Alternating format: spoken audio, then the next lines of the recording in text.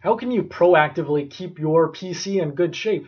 Hey everyone, alex.moen here, and if you follow these 7 things, some of them on a recurring basis, your computer will be in a much better spot. So number one, run something called disk cleanup. This finds temporary and rejected items that you might not need, and you can eliminate them that way.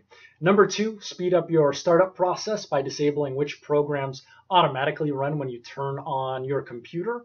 Now just Google your operating system and the term disable startup programs for tips on your OS. Number three, make sure all your updates and patches are in place. Number four, regularly power down your device, especially if you use a laptop. It should be every day.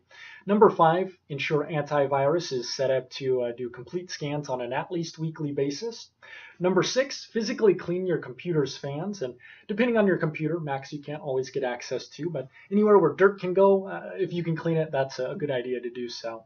And number seven, remove any unnecessary or unused software. Again, Google your particular OS on how you can safely do that. But let me know if you have any other comments or questions or tips down below, and have a good one.